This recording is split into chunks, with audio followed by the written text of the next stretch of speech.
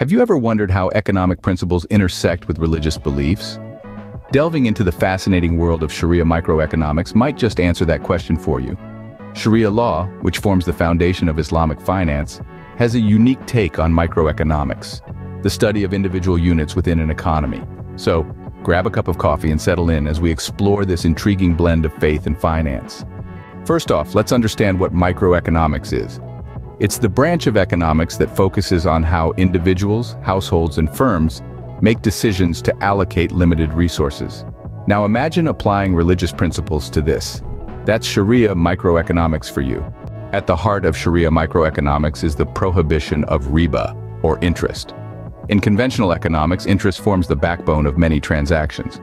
But in Sharia law, charging interest is considered exploitative and unfair, leading to an unjust distribution of wealth. Instead, Sharia promotes risk sharing through partnerships and joint ventures. Imagine two business partners. When they make a profit, they share it. If they make a loss, they bear it together. This principle of mutual risk and reward is a fundamental pillar of Sharia microeconomics. Another key principle is the prohibition of Gharar, or uncertainty. In simple terms, Sharia law frowns upon transactions that involve excessive risk or ambiguity. This means speculative trading and gambling are off the table.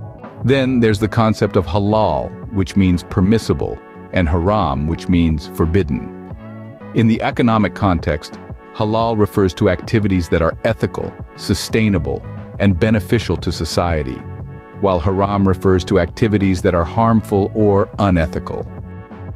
To sum up, Sharia microeconomics revolves around the principles of no interest, shared risk, no excessive uncertainty, and a clear distinction between ethical and unethical economic activities. This approach challenges conventional economic theories and offers an alternative perspective on wealth creation and distribution. It promotes fairness, mutual benefit, and social responsibility, making it a compelling model for sustainable economic development. As we wrap up, remember, Sharia microeconomics is not just about finance or religion. It's about a just and equitable economic system that strives to benefit all participants. It's a fascinating blend of faith and finance, offering insights that could reshape our understanding of economics. So the next time you think about economics, remember to consider the principles of Sharia microeconomics.